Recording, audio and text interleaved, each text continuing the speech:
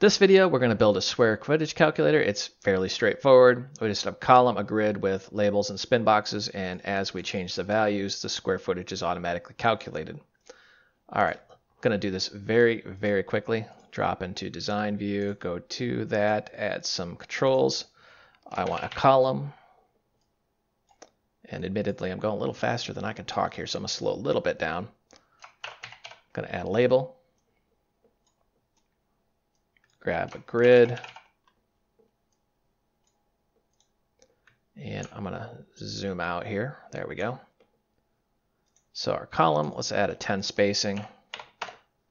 Grid, let's add a 10 spacing. And I want 2 columns, 2 rows.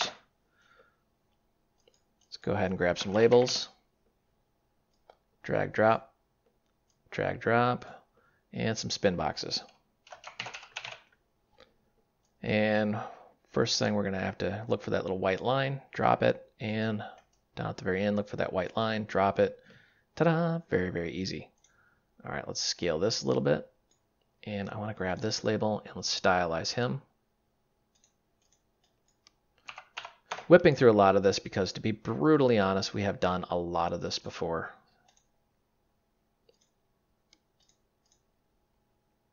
All right, so width. Zoom way in. I did misspell it. Height.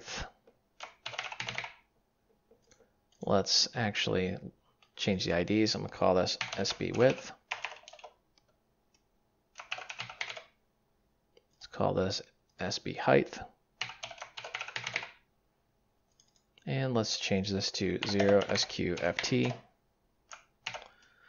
Now we need to make some connections, so I'm going to select our SB width, select our SB height, drop in here, and we're just going to simply make a function to, you guessed it, calculate it. So I'm going to say function calc, and let's say var num equal SB width.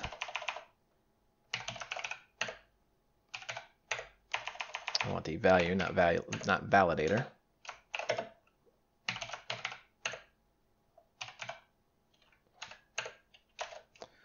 And take our label here.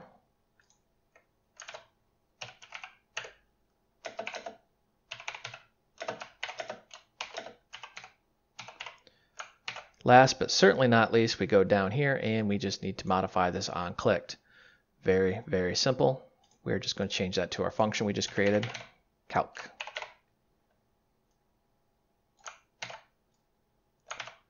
You may be wondering why I'm doing these in connections rather than inline like I normally do, just showing different ways that you can do it.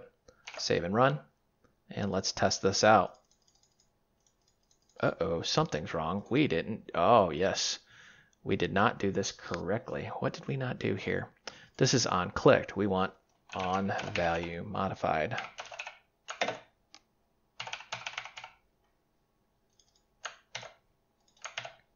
Save, run. Let's try that again. Ta-da! Works. What's up, everybody? This is Brian. I hope you enjoyed this video. It's part of a larger series out on Udemy.com called QML for Beginners. The QML for Beginners course assumes you know absolutely zero QML. You're just starting off, and it's designed specifically for Qt 5. I will re-record the entire series when Qt 6 comes out. And just know that it's over 100 videos and 13.5 hours of video on demand. I'll put a link below so you can get a highly discounted rate.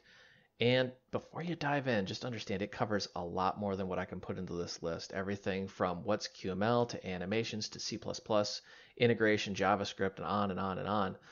But one of the requirements up front is you have to know Qt Core. You should have some C++ under your belt and be very familiar with Qt 5. In case you have none of that, I do have some courses for Qt Core beginners, intermediate, and advanced out on Udemy as well. Hope to see you there.